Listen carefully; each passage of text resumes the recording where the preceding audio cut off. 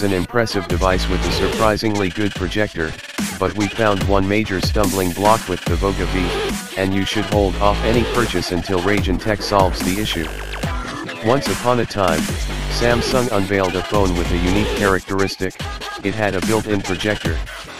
Back in 2012, the Samsung Galaxy Beam thrilled us with this innovative feature.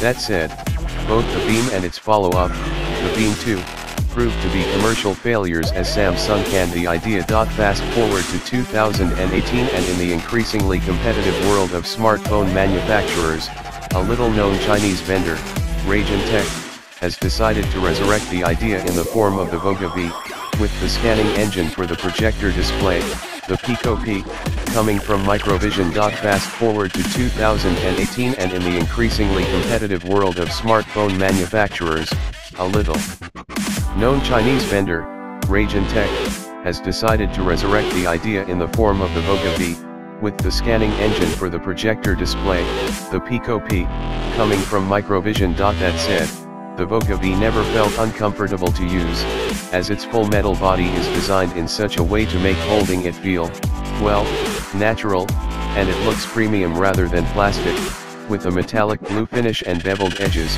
plus a 2.5D in-cell display. The projector is located at the top of the device, with a micro USB port, headphone socket, and the speaker located at the bottom. On either side, there are two volume buttons and the on switch, and a SIM tray that can house two SIM cards plus one micro SD card, though not simultaneously. Flip the phone over to uncover the rear camera sensor, and flash, a fingerprint reader plus the Voga logo. There's also a reference to the International Champions Cup, a friendly pre-season soccer tournament that has both Manchester football clubs and FC Barcelona as participating teams, and is sponsored by Ragentek. The Voga V uses a MEMS laser projector.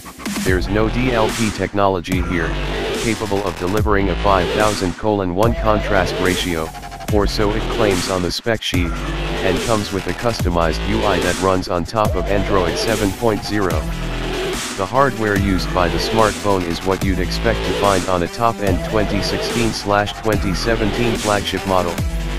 The combination of an octa-core chip, 4GB of RAM and 64GB of storage should be powerful enough to keep this handset relevant for some time going forward.